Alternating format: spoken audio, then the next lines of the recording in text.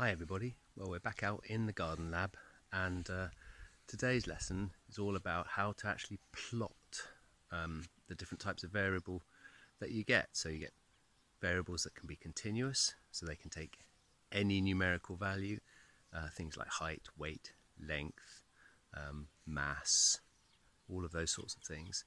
And if you remember, the other type of variable is a discontinuous variable, which falls into different categories. So those categories can be either colour or texture, things like that, which you can't join up. They're either one thing or another.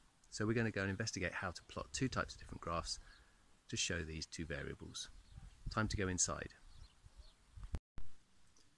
Discontinuous variation is when something can be described in a range of different categories, and my Lego blocks are a classic example of discontinuous variation, and I could discover the numbers of blocks in each category. First thing I need is a table. Category is the colour of brick, and the variation I'm looking at is the number of different bricks.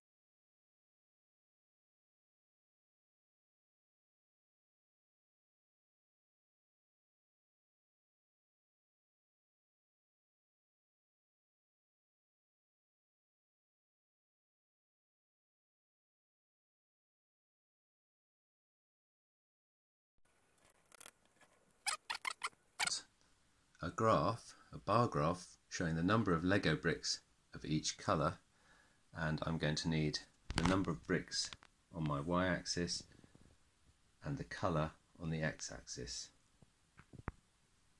So I've plotted my bar graph, and you can see that there are very few clear bricks in my sample. There he is. Oh, that's the clear brick. And there are quite lots of light grey, brown, red, blue bricks, 10 of each of those. And we got most blue bricks, 16 of those, not very many green. The important thing is, because this is a discontinuous variable, we can't plot the bars joined together. Light grey is very different from dark grey, so there needs to be a gap between the bars. So make sure your bar graph for discontinuous variables always has a gap in between the bars.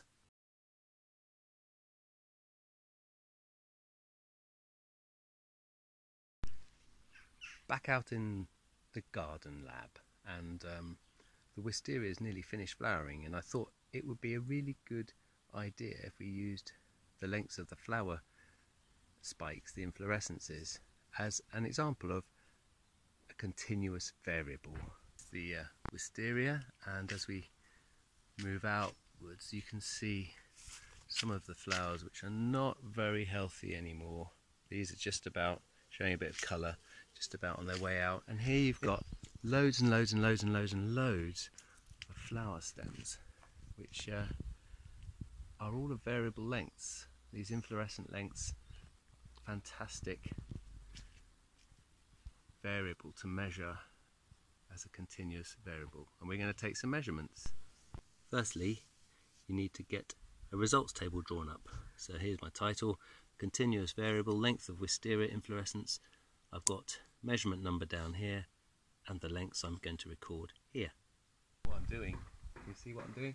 So if I just do this, are you starting? Yep. Doing that 43.5, 38.9. Write down my numbers.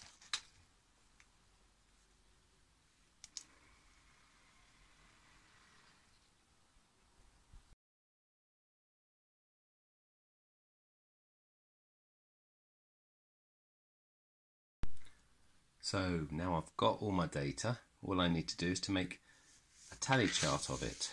So first thing to do is to look at the range of values I've got from the minimum value, the smallest, which is down here at 22 centimeters. The biggest one is in the 40s somewhere. I've got 44 there, 44.8, and so the total range of values is within 20 to 45 centimeters. and I think I'm going to use 5 centimetre intervals to give me 5 groups, so 20 to 24.9, 25 to 29.9, 30 to 34.9, 35 to 39.9, 40 to 44.9. And then all I do is I look down my data. First one's 31.2, so I go along here, 31.2, and I put a tally in the first box. I go down the next one, 38.9, out of focus, 38.9, and I put a tally in there, and I work through my data.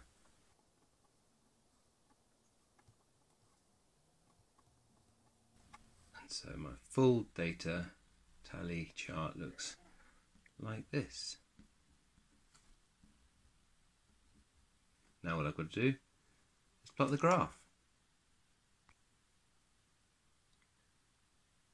So I've set up a graph with the inflorescent lengths intervals along the x-axis, 20 to 24.9 in the first interval, going all the way up to 45 in the top, 40 to 44.9 in the top interval class. We've got 1, 2, 3, 4, 5 intervals, and I've got the number of inflorescences in each class going from 1 up to 5 on the Y scale.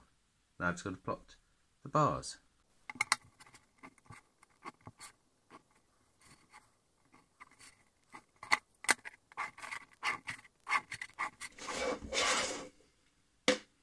There you go. Just got to make sure that all the bars touch each other. It's a continuous variable, and that's showing that most of the inflorescences fall into the length range of 30 to 34.9 centimeters.